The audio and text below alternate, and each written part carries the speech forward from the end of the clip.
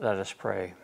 May the words of my mouth and the meditations of our hearts be acceptable to you, O Lord, our rock and our Redeemer. Amen.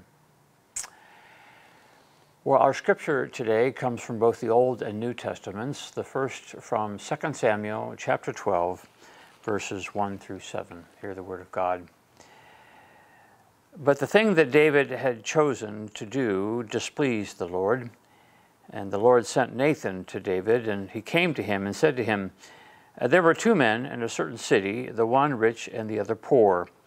And the rich man had very many flocks and herds, but the poor man had nothing but one little ewe lamb, which he had bought. He brought it up, and it grew up with him and with the children, and it used to eat of his meager fare and drink from his cup and lie in his bosom, and it was like a daughter to him. Now there came a traveler to the rich man, and he was loath to take one of his own flock or herd to prepare for the wayfarer who had come to him. But rather he took the poor man's lamb and prepared that for the guest who had come to him.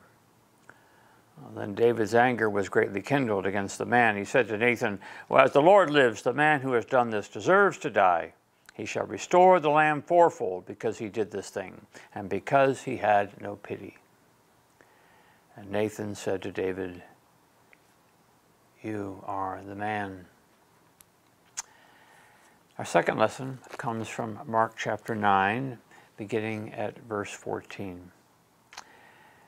When they came to the disciples, they saw a great crowd around them and some scribes arguing with them. And when the whole crowd saw him, they were immediately overcome with awe, and they ran forward to greet him.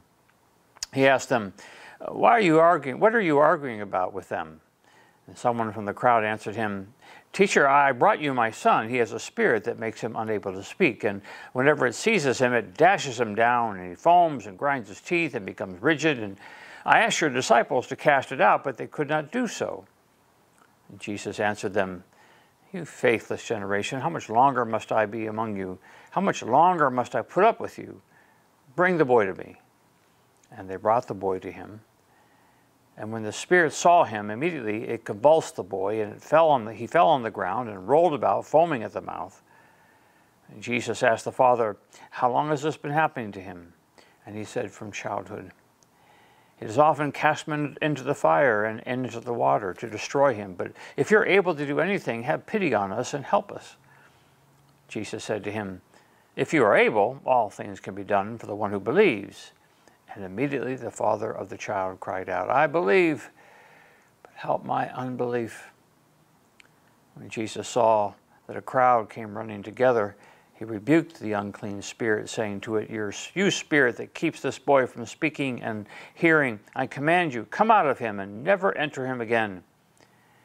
And after crying out and convulsing him terribly, it came out, and the boy was like a corpse, so that most of them said, He is dead. But Jesus took him by the hand and lifted him up, and he was able to stand. And when he had entered the house, his disciples asked him privately, Why could we not cast it out? And he said to them, This kind can come out only through prayer. This is the word of the Lord. Thanks be to God. In Arthur Miller's tragic play, Death of a Salesman, he tells the story of Willie Loman, the quintessential mid-20th century salesman who wants to be and needs to be anything he can be to any person as long as it means a sale. He goes from account to account, customer to customer, deal to deal, trying to make something of himself, and in the process loses himself. And along the way, he disappoints all the important people of his life. And in the end, he meets a tragic death. And his son, Biff, stands over his grave at the end of the play and says, He never knew who he was. It's a haunting benediction, and it points to one of the most important pursuits of the human soul, to discover who we really are. From the very beginning of the Bible, the man and the woman wrestle with this question, who am I? Or better yet, whose am I? Am I the creation of God put here to tend God's garden? Or am I under the direction of the serpent who wants to disinherit me from the kingdom of God? Sometimes we don't even want to entertain the question because we're so busy pursuing other things, a name for ourselves, a standing in society, a certain balance in our bank account, a good score on the golf course, that we don't pay any attention to all of what is going on inside of us. Instead, we create a sort of false narrative of who we are. We make ourselves to believe that we are something that we're really not. The story of David that the Bible tells in a very unvarnished way is even more tragic than poor old Willie Loman, in that David gets so out of touch with himself that he not only betrays the most important people in his life, he betrays himself. He gives in to the dark side of his personality, and the stage is then littered with casualties. Bathsheba is violated, generals are implicated, Uriah is murdered, all to cover up something that David didn't want to face in himself. You are the man, Nathan says. In other words, take a close look at David in the mirror. Which makes the story of the helpless father in Mark's gospel such a powerful one. He brings his imperiled son before Jesus at his wit's end, and Jesus says, all things can be done for the one who believes. And the father, exhausted, says the most honest thing he can think to say, I believe, but help thou my unbelief. He isn't worried about Jesus hearing that and seeing the real thing, because that's where the real journey begins, when we are as honest with ourselves as we know to be.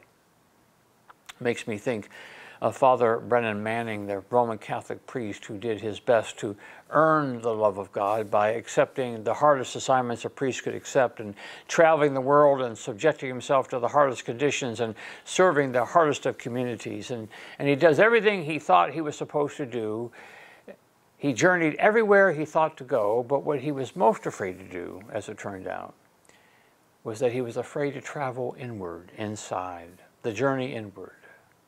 And there he found finally the part of himself he didn't know, the stranger within, and he came to terms with all the ways he tried to paper himself over, including alcoholism. And so he took the deep dive to discover all those things that God already knew about him, and found there that God loved him even still. Said Father Manning, to live by grace means to acknowledge my whole life story, the light side and the dark side, and in admitting my shadow side, I learn who I am and what God's grace really means. You know, the great thing about life is that as long as we're living it, there's still time to discover who we are, to peel back the layers of false narrative and get to the honest truth of what we think and feel and what we're afraid of. And the promise of God is that God will meet us there, and with our honesty will show us why he has put us here. It makes me think of the poem by Walt Whitman entitled, O Me, O Life. Hear Whitman's poem. O me, O life, of the questions of these recurring, of the endless trains of the faithless, of cities filled with the foolish, of myself forever reproaching myself, for who more foolish than I, and who more faithless, of eyes that vainly crave the light, of the objects mean, of the struggle ever renewed, of the poor results of all, of the plodding and sordid crowds I see around me, of the empty and useless years of the rest, with the rest me intertwined.